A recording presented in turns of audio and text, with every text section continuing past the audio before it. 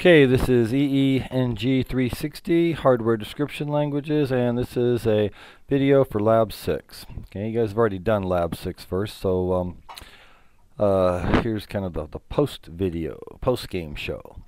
Alright, so on this one we're going to do a universal counter at 50 megahertz clock. It says watch the Tegrity video. There is no Tegrity, it's YouTube. And here are the specs. We're going to use 4 switches, 4 LEDs, LED 7, 6. We're going to use the east, north, south, west, and rotary button. They're going to be our synchronous clear, load, enable, down, and reset. And here's the truth table. When reset gets asserted, you output a 0. When reset is deasserted and you get a synchronous clear, then you output a 0 on the next clock edge. When reset and synchronous clear are not asserted and load is asserted, you do a parallel load. And whatever's on the D input gets moved to Q. If reset is not asserted, synchronous clear is not asserted, and load is not asserted, and the device is enabled, and the down pin is a 0, then you'll count up. So if it's at 3, you'll go to 4, 4, you'll go to 5, etc. If reset is not asserted, synchronous clear is not asserted, and load is not asserted, then and enable is asserted and down is asserted, then you'll count down 7, 6, 5, 4, etc. And then max tick will only be asserted when we're counting up and we wrap around. Min tick will only be asserted when we are counting down and we wrap around from 0 to max value. Okay? So that is the lab. Let's go ahead and get started here. So what I could do here is new project. And let's see, let's browse to, let's see, Eastern courses 360. Let's see, labs, we'll go to lab 6, put it in there, and we'll call this lab 6 demo. Alright. And let's see, we've got a Spartan 3E, XC3S500E, FG320, -4, VHDL. That looks good, and we can finish. Alright. Now, in lab, you guys just programmed this on the board. You did implementation mode. Well, I want to simulate this. I'm going to show you how to simulate it, and then once you're done simulating it, you can just change one thing and actually run it on the board. So I'm going to do simulation, which is a little bit different. So the first thing I have to do is project new source.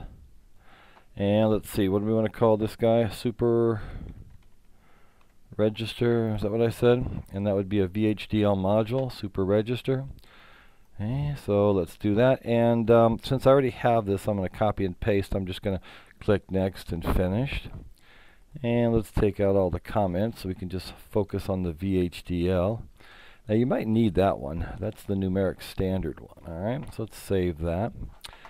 Now I've got all this, and if you remember from the entity, let's set up our entity really quick. Well, you have to read that, you know, the lab description, but I'm going to copy and paste my entity over here. And let's see, let me get a hold of that guy. And what we'll do is we will put it right there, and I will copy and paste. Yeah, so now look at the entity. Okay, there's two parts here. There's a generic, and then there's also a port. Okay, well, you're familiar with the port. You've got a clock that's an input, synchronous clear is an input, load's an input, enables an input, down is an input, D is an input for parallel load, reset, asynchronous reset. Max tick is a 1-bit output, min is a 1 tick is a 1-bit output, and Q is a in number register bits -1 down to 0 output.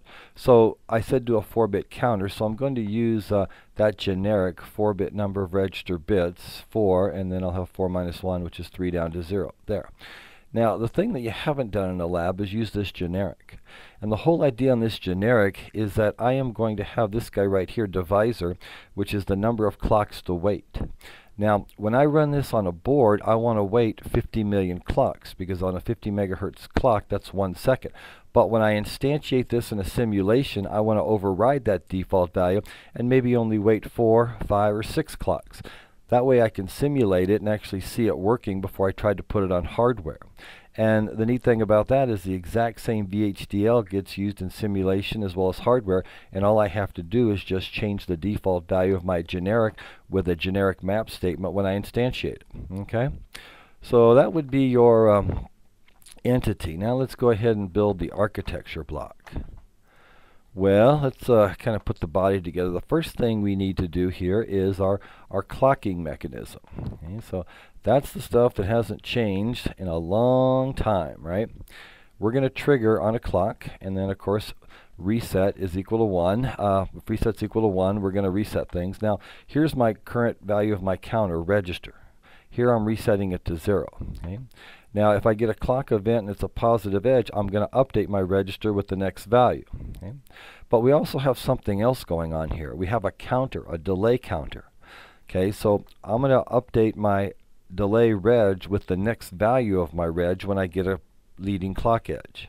And then also I'm going to set it to 0. So it's kind of like our state consists of two registers, a register and a counter. Okay.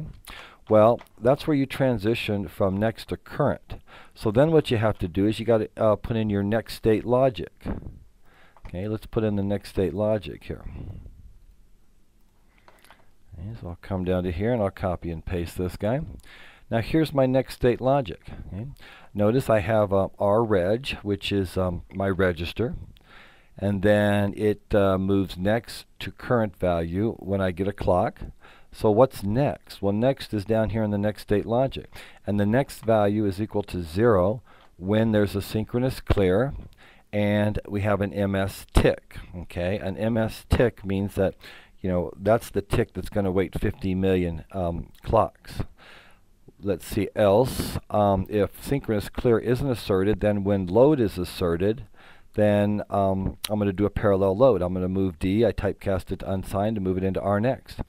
If synchronous clear and load are not asserted, then I check to see if enable is inserted.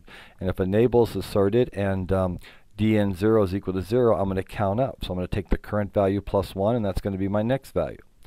And if dn down is not 0 but 1, then that means if it's enabled, I'm counting down, and I get an MS tick, which tells me 1 second has elapsed. Then I am going to take my current value minus 1, and that's going to be my next. So I'm counting down.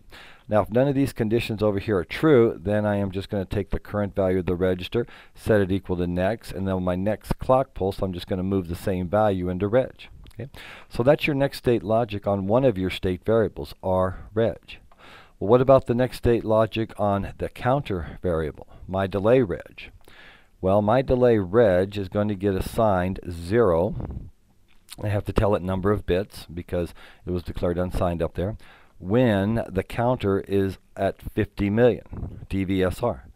Otherwise, we're just going to count up. So what I'm basically saying is count up. When you hit DVSR, reset it to 0. Right? So it's a modulo DVSR counter. Right? Now, when that guy counts up and it hits its maximum value, which is 50 million, that means I've got 50 million clocks, and at a 50 megahertz clock, that's 1 second. So I want to detect that. MS tick is going to equal to 1 when my counter counts up to DVSR. Else it's going to be 0. Okay? And that's going to give me that little tick. And that tick right there is used to trigger all this. So since I'm ANDing over here, this stuff right here will always be false until I get the tick value. So since the MS tick is always false for 49,999,999 clocks, we'll always just take the current value and update the next. And only when I get that tick will the other stuff kick in. So it's like an additional enable bit. Okay? So that's your next state logic. Well, what's the third part of a typical VHDL program? And that would be the output logic. Okay? So let's put that in there. And there is the output logic. We're going to take our register and we're going to map it to Q, which was defined up in the entity block. And then I'm going to take max tick is equal to 1 when reg has counted up to the maximum value that it can have for numReg bits, minus 1. And then provided we're counting up, okay, so I AND that. Otherwise it's 0. And min tick will equal to 1 when reg is 0 and we're counting down. Otherwise it's 0. Okay, and that pretty much summarizes. Now all these variables I haven't declared yet, so I need to go up to my declaration portion of my architecture block, and then we have to declare all these guys. And there you go. Num delay bits is 27, okay, because I need a 27-bit counter to count up to, actually I could do with 26. I'm only counting up to 50 million. I think in class I told you 100 million. And then these guys right here, num register bits. Let's see, where was that? That was up here, 4. Okay, so those guys are 3 down to 0. That's my 4-bit counter. Current and next value. This is my counter that goes from 0 to 50 million. It's unsigned. I got to give it enough bits so that we can get to 50 million, the current value and the next value. And then I've got my MS tick, which is just a 1-bit line. And then I have number of delay bits is 27, and that gets used down there. So there you go. Let's select this guy, and let's compile it and see if it works. Okay. And looks like we got some errors here. Let's try to troubleshoot those.